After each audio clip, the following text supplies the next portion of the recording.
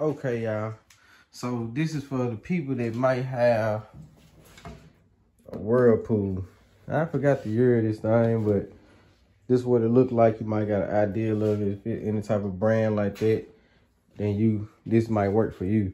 Like you might get this code that pop up, and I drop a photo down in the video so you can see the code that I'm talking about.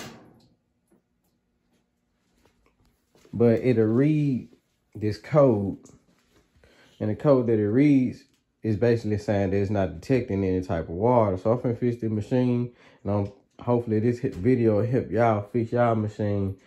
And cause it ain't got nothing to do with y'all water at all. It's just that what's going on is where you hook your water up at is clogged up. As y'all can see, this stuff right there, it's clogged up way bad. It's supposed to look somewhat like that, even though this clogged up too. So I'm gonna clean these out, and then no more codes popping up. The water gonna be able to flow through properly. So what the computer detecting is there's no water coming through because of these filters right here clogged up. Oh yeah, these filters, you don't try to take them out.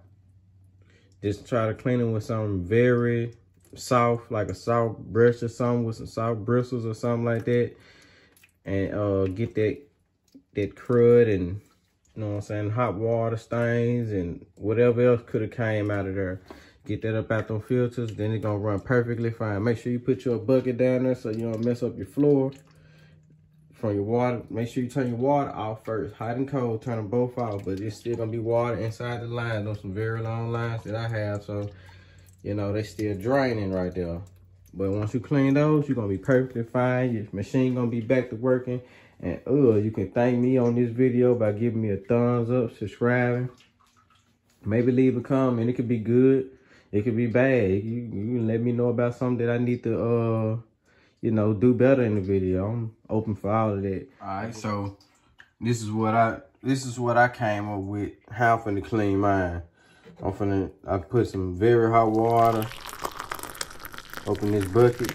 You know what I'm saying? I'm using this brush because the bristles, you know, soft. I'm using this one just in case I might need it. Because in that little area, which I already done started trying to work on, I done got a lot of it out with the big one. And the small one, I can see in spots that I want to get, and it's going to get it up out of there. And that's with no hot water. That one right there is very clogged up. As y'all can see, look at all this stuff right there. I don't even know what that is, but it's in there. And we finna get it out. I just got a bucket, any type of bucket that'll hold water, whatever, you know. And find something with they got some soft ends on it, so you don't tear up nothing, mess up nothing, because them things right there sensitive. They don't look like it, but they are. Don't try to take them out, like I said. And sorry y'all.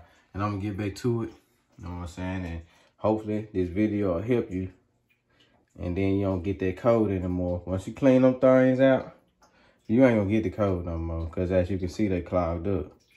So like I said, share the video, like the video, subscribe to the channel, and till I post another video, peace.